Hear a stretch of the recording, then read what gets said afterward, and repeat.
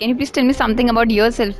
Well, I'm Richmond Boache, Ghanaian, chartered accountant, and having business administration, masters in accounting option. Okay. Yeah. And how was the journey to I.T.S? Honestly, it's very great, though the journey is quite far from where we are staying. So, is it your first time you're coming to India? This is my first time coming to India, and I really enjoy the systems and the administrations of India. This place too is very nice place too. I'm enjoying the place too. Okay. So, what is the basic difference you find in your country's economic system and in India's economic system?